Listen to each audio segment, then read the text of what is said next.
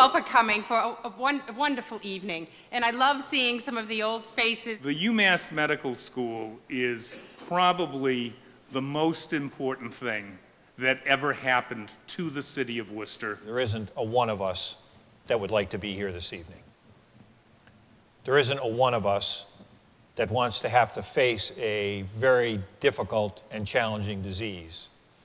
There isn't a one of us that wants to think that our nation or each other can't put dollars to research so that we could actually find a cure for diseases like ALS. There isn't a one of us that ever would want to walk into a doctor's office and be told that they have ALS. And frankly, there isn't a one of us who knows who will be next. It's a great privilege now for me to present the Chancellor's Medal, which is the highest award a Chancellor gives.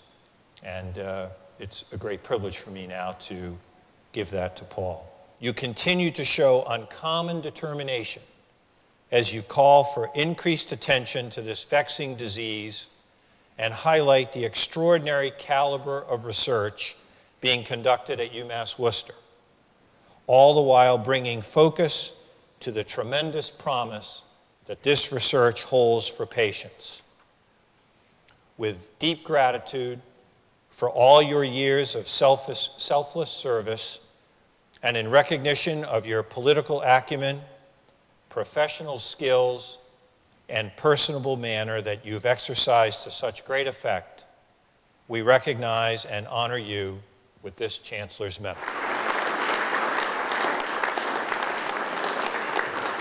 I can't tell you how proud I am to be supporting the UMass Medical School and my doctor, Dr. Brown's research here.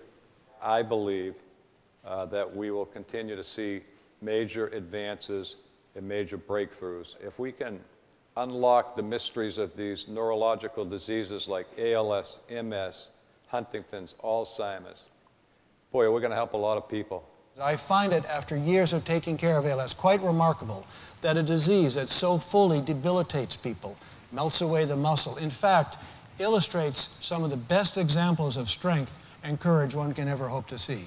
And I think it is completely true that that is the case with Governor Cellucci. As I go across the state and have over the last 6 years, you know, the relationships that Paul Cellucci built at the local level, people who said, regardless of party affiliation, you could talk to him, you could work with him. He followed through on any mission or job or task that he took. And he is doing that here as we speak on behalf of ALS. And, you know, you talk about a footprint. He's got a footprint in Hudson. He's got a footprint in central Massachusetts. He's got a footprint in the Commonwealth. He's got a footprint in North America and Canada, a global footprint, being the ambassador for one of our greatest allies and biggest trading partners.